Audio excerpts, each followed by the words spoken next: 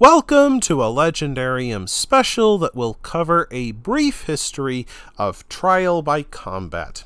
In this episode, we will learn how trial by combat evolved from a simple Germanic ritual into an elaborate dueling system governed by both royal law and the church.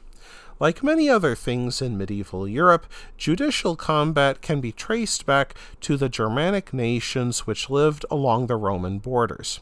Roman authors noted that German chieftains and warriors settled disputes by shows of force and duels.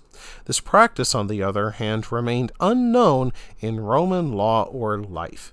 Yet when these nations crossed the Rhine and Danube rivers, they brought this practice with them as they established early medieval kingdoms. King Gundobad of Burgundy became the first to make trial by combat a part of the law in his Lex Burgundianum, written in 501 AD with input from local churchmen. This law code became influential and shaped legal thought throughout the continent. In an age before forensic science, medieval courts struggled with how to dole out justice. Judicial combat became an expedient when testimonies conflicted or reliable evidence could not be found. Duels to decide right and wrong might sound horrific to us, but medieval Europeans had grown accustomed to horrific violence. Brawls, rapes, and mass killings became a fact of life to them. In some ways, duels ensured that disputes could be settled with only one death rather than many. The courts believed that God would witness the duel and see to it that the righteous and truthful man would prevail. Indeed, warriors about to fight a judicial duel would attend Mass, spend the night in church, and swear oaths upon holy relics before doing so. Judicial duels became popular among the Franks, who spread the practice throughout Europe during the Carolingian conquests of the 9th century. However, it died out among the Anglo-Saxons until the Normans brought it back after the conquest of 1066. Local laws and customs regulated the duels. They might be limited to certain crimes like death by poisoning or insulting the king. Participants might be obliged to pay for the event out of their own pocket. Duels might last for hours, for they often only ended when one fighter touched the wooden fence that surrounded them. In some cases, if the losing man died during judicial combat, his corpse would still be beheaded as punishment for his crime. Judges also chose the armor and weapons used by the duelers, and their choices could be random.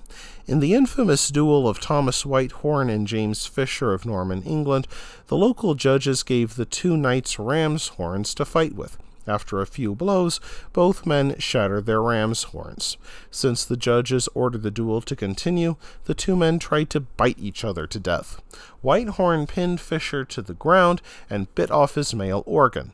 However, Fisher overthrew Whitehorn and bit off his nose. At that time, Whitehorn cried for mercy and confessed to the crimes he had been accused of. The authorities duly hung Whitehorn, and the now organless Fisher withdrew from town to live as a hermit. Unsurprisingly, by the 14th century, the lawyers and jurists coming out of the increasingly influential universities began criticizing the practice of dueling. They noted that a man might freely commit crimes if he remained confident in his ability to defeat anyone who might accuse him. In part because of these arguments, kings in Western Europe began to crack down on dueling, but in France, judicial combat would have one last hurrah. In 1386, in front of the Abbey of Saint Martin, two ironclad knights fought one of the last judicial duels in France. It began when the Lady Marguerite, wife of Sir Jean de Carreau, claimed to have been raped by her husband's former friend, Jacques Legris.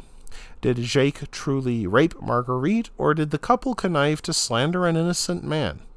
To defend his wife's honor, Sir Jean challenged Jacques Legris to single combat. It began with a thunderous joust, with both men mounted on 1,400-pound war horses. Sir John spent most of his life fighting the 100 Years' War, while Jake connived his way up the social ladder by flattering powerful men. That meant he had a lot of money and could afford the best armor. Unsurprisingly, Jake knocked Sir John from his horse, but Sir John then disemboweled Jake's horse with a mighty blow. After the two men continued fighting on foot, Sir John finally stabbed the man who raped his wife through the throat with his sword. He turned to King Charles and shouted, "Have I done my duty?" The crowd gave him a thunderous ovation, and the king gave him Jake's ill-gotten estates. Royal officers then stripped Jake le Grise's body of its armor and hung him in chains outside Paris alongside the traitors, bandits, and murderers. That would be the last judicial duel legally fought in France. However, in Germany and Scandinavia, married couples could still settle their disputes by fighting them out. Women could even fight duels if they were accused of adultery or slander, both judged womanly crimes. In such a duel, both parties engaged in physical combat, entering a wooden ring sewn into gray bodysuits and barefoot. Since the law considered a woman to be half a man, they forced the man to fight while standing in a waist-high pit, fighting with a wooden mace. Meanwhile, the woman fought with her wedding veil wrapped with a stone, judged an appropriate weapon for a woman. During these brutal combats, the half-buried man could try wrapping the woman's veil around his club or tripping the woman. On the other hand, she could maneuver around him and even pull him from the pit. If the man lost but survived the duel, he would be beheaded in the public square. Should the woman lose, she would be buried alive. This curious notion of justice survived in Northern Europe until the 1500s. It is hard to pinpoint when and where the final judicial duels took place, though they survived in the rough and ready border regions of Scotland and Ireland well into the 1600s. However, in most kingdoms, increasingly powerful royal governments sought to suppress dueling. In a modern state, the central government sought a monopoly on all legal violence, and obviously judicial duels had no such place in such a state.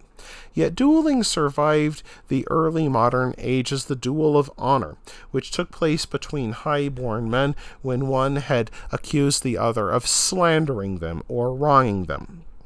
Though it had no legal standing, it reflected the changing times, with men as likely to use pistols as swords.